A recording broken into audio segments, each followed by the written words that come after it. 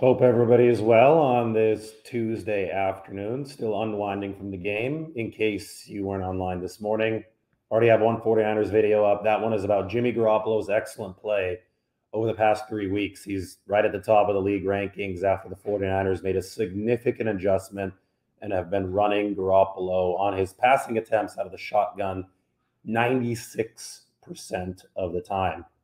Kyle Shanahan's big into the play action, big into the under center game.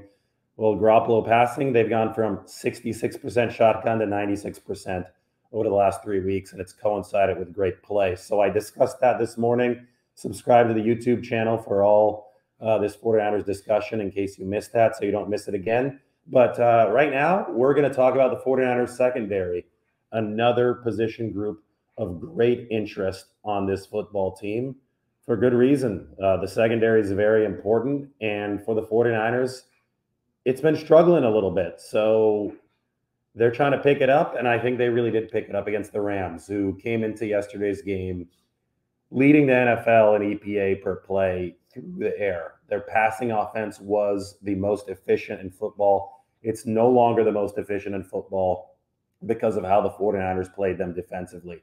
Now, I thought that it was going to have to be a bend but don't break game, and the 49ers bent a lot early, and they even broke on that first Rams drive post Jimmie Ward interceptions.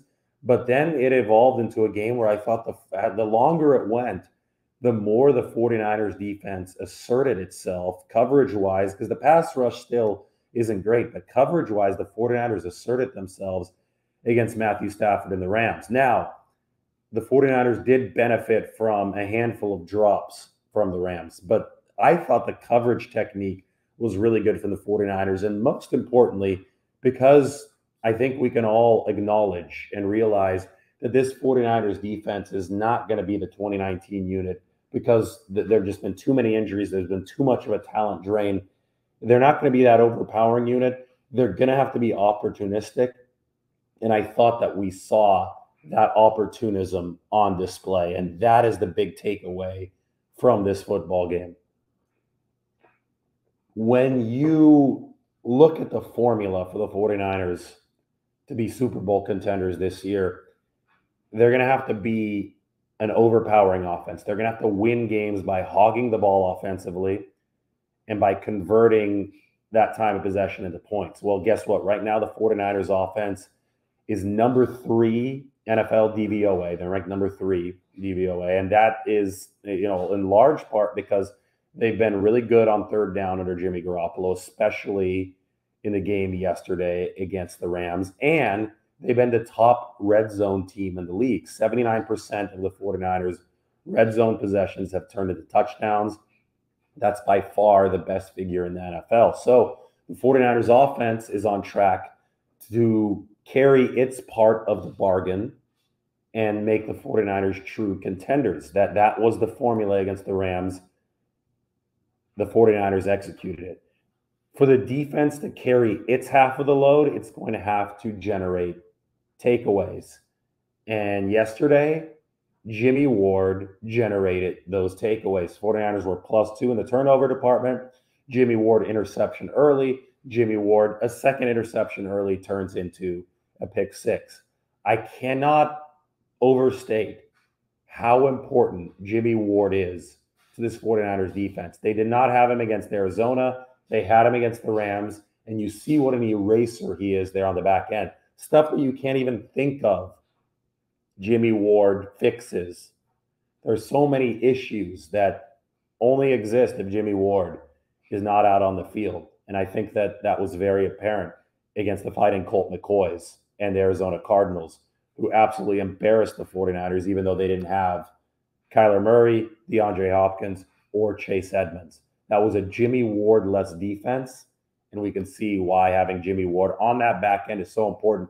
If for nothing else, the tackling. The guy is the best tackler on this 49ers defense outside of Dre Greenlaw. And, I'd even put Jimmie Ward up there with Dre Greenlaw.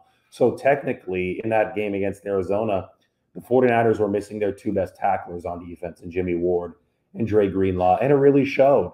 Well, they got one of those tacklers back against the Rams, and the 49ers missed only 1 tackle all game. Here's the thing about Jimmie Ward. He's underrated because we base a lot of our casual football ratings, especially of defensive backs, on interceptions. And those two picks for Jimmie Ward were his first interception since Barack Obama was president. The most recent pick for Ward was a pick six against Chicago back in 2016. That was also when Trent Baalke was the 49ers general manager. So it had been a long time. It had been several contracts, several injuries for Jimmie Ward, several coaches.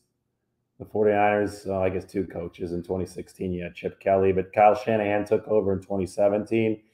49ers had to test out the waters with Jimmie Ward under the new regime because he was getting hurt a lot.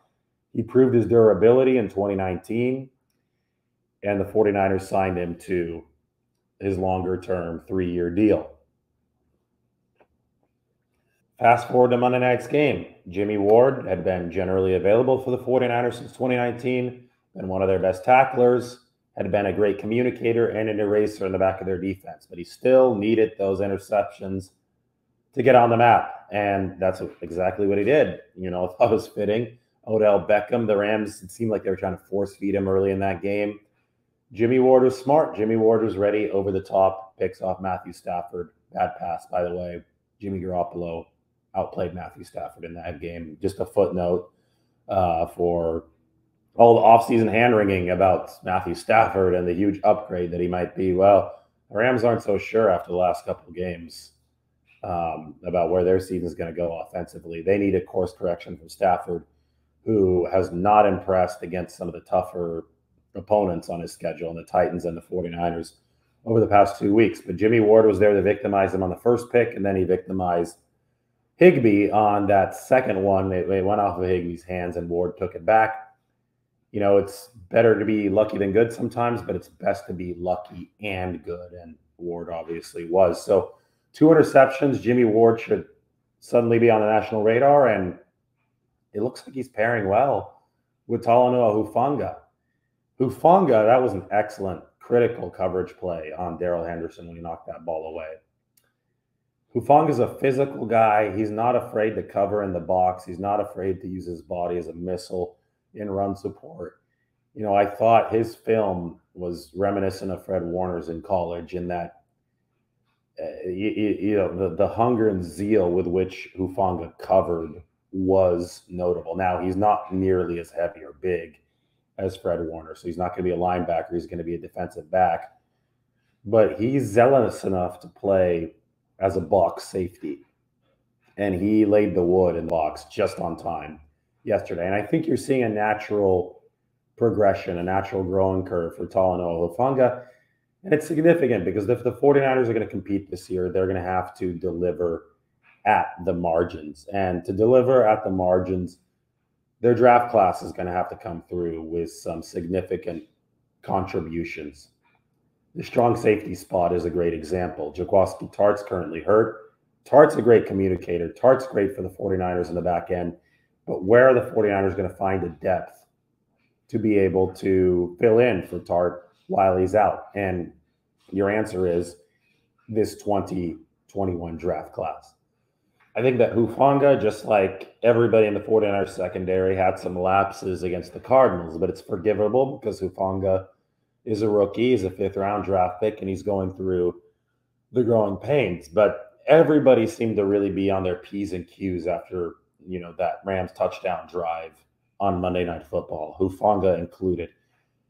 The game isn't too fast for him. He's definitely acclimating speed-wise, and you can't really teach that physical want to that Talanoa Hufanga brings to the table. Obviously, another USC defensive back with long hair, Troy Polamalu, is a Hall of Famer. He's been a guy that's been in Talanoa Hufanga's ear, and the 49ers would be overjoyed if they got the same mentality consistently from Hufanga. And I think they're starting to get pieces of that mentality. It's that hair on fire, not afraid to be physical mentality. The 49ers have had defensive backs that they've drafted high, Ahkello Witherspoon being one of them, that have just not had that physical gene, right? They haven't been able to translate physicality to the NFL, where it's a lot harder, where the bruises hurt a lot more. And Talanoa Hufanga has not been afraid of it. And that's the big news. So he's paired well with Jimmie Ward. Yesterday, the 49ers ran a lot of three safety stuff when the Rams got desperate. So you saw Tony Jefferson back there as a single high. Jimmie Ward obviously would stay in the game because you don't take Jimmie Ward off the field. And Talanoa Hufanga would get to do his thing. It's all great for the 49ers and, their integration of this exciting player. You talk about rookies, the natural question moves to Deommodore, Lenoir, and Ambry Thomas. Well, when do we see a little bit more of them? We haven't seen hardly any Ambry Thomas yet. Lenoir we saw through the first 3 weeks and then nothing since then. Lenoir was really good against the Philadelphia Eagles in week 2. Thought he got exposed against a good quarterback in Aaron Rodgers in week 3. Again, no shame there. Lenoir is a 5th-round draft pick, so it's going to take some time for him to develop. It's going to take some time for the 49ers to be comfortable with him on the back end. And I think right now, especially after the performance against the Rams, the 49ers can rest easy that the front line of their secondary is not looking terrible. I know there's a lot of disdain for Josh Norman. I know that people are lukewarm on Emmanuel Moseley. But after that performance, technique-wise, I think Norman was fine. I think there's always a lot of consternation about the personal foul against Arizona, but it's one play, and the 49ers aren't going to let go of a veteran, even if you call him a stopgap. They're not going to let go of a veteran presence in the secondary that's playing decently well outside of that one play. Now, they aren't going to hold on to guys who aren't playing well, which is why they waived Dre Kirkpatrick today. Dre Kirkpatrick was victimized by 2, very embarrassing physical efforts. Let's put it that way. He was on the receiving end of 2 very bad plays for the 49ers. One when Michael Pittman went up right over him and grabbed a touchdown to seal the win for the Colts a few weeks ago on Monday Night Football. And then when Eno Benjamin truck stick Kirkpatrick into the end zone. So the 49ers weren't about to deal with Dre Kirkpatrick anymore. He just wasn't giving them enough replacement value. But Josh Norman, he's still giving them decent stability at one of those cornerback positions. Again, you can't just emotionally think that the 49ers are going to cut somebody based on one personal foul. That the more that comes out about that, it seemed that Cliff Kingsbury and Josh Norman were more joking around with each other than anything else. So I'm not going to look at that play in a vacuum. I'm not going to defend Josh Norman. I'm here to explain the 49ers thought process, though. And if you look at the 49ers secondary on the depth chart right now, they're more than happy to have Josh Norman and Emmanuel Moseley as their 2 starting cornerbacks. You're not going to find a higher floor at this point of the season in free agency or wherever else you look. And you're not going to find it yet with Deommodore, Lenoir, or Ambry Thomas. But you also have Dante Johnson. He's a guy that they think is a higher floor veteran as a reserve. But obviously Dante Johnson is not a high ceiling guy, even if you believe that there is some kind of floor there. So with the waiver of Dre Kirkpatrick, it moves Deommodore, Lenoir, and Ambry Thomas right up to knocking on that door for playing time. Yes, the 49ers might still go with Dante Johnson before either of those 2 rookies if Norman or Moseley is ever unavailable. But I think that we're just creeping closer and closer toward that spot where you do see meaningful playing time for the 49ers rookies. Now, the last that we've seen of either of these 2 on the field, Lenoir has been ahead of Ambry Thomas, so I would think that he would get the first crack at it. But progress is all that matters. And the 49ers are tenuous at a few spots on this roster right now, but this game against the Rams, I think, really proved that it's a strong roster. There had been a lot of talk, this is not that strong of a roster, not a lot of talent. 49ers should punt the season. What are you talking about? They just blew out the Rams 31-10. You only do that if you have a strong roster, but it's tenuous at certain spots. One of those spots is right tackle, post Mike McGlinchey injury. You hope that Jalen Moore can lock it down. You eventually hope that Aaron Banks can grab right guard so that Daniel Brunskill can rove around and be a utility offensive lineman. If that works out and a Jalen Moore works out at right tackle, 49ers are looking good on the offensive line, even post Mike McGlinchey, right? Other spot that I would be concerned about is edge rusher. D Ford's out. You don't know how long. It might be forever with the back. I mean, it's just really tough to gauge. 49ers aren't getting enough from Samson Ebukam.